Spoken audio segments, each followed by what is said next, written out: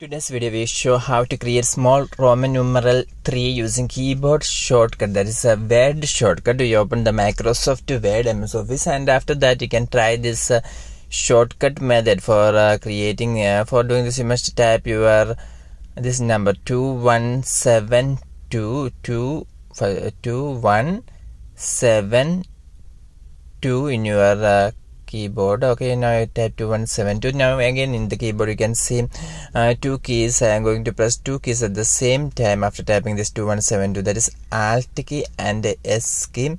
Okay, in my computer keyboard we know that this is the key Alt key and this is the S key. We are going to press these two keys at the same time.